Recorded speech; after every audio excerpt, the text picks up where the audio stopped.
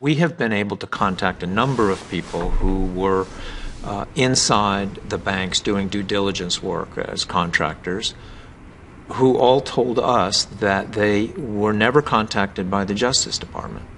Look, if I contact people who have first-hand knowledge of fraud, I'm going to have to follow up on it. We have found that with enough security, we can keep whistleblowers from getting in the front door.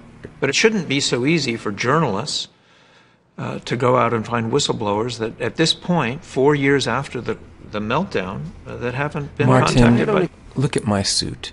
I'm an attorney. I have to think about my future. If I prosecute the most powerful people in the world, what will be left of my career? Nothing. Nada. So think before you ask these questions. You gave a speech before the New York Bar Association, and in that speech you made a reference to losing sleep at night, worrying about what a lawsuit might result in. Is that really the job of a prosecutor, to worry about anything other than simply pursuing justice? I think about a lot of things, including justice. Justice is one of the many things that I have to consider.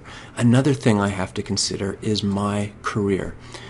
I am a well-respected attorney, and I have a stellar career ahead of me if I play my cards right and I use the revolving door in Washington properly.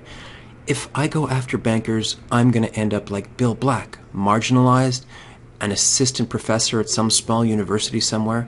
That is just not satisfactory given how many asses I have kissed and how many Americans I have screwed out of justice. That was very disturbing to me. Very disturbing. That was never raised.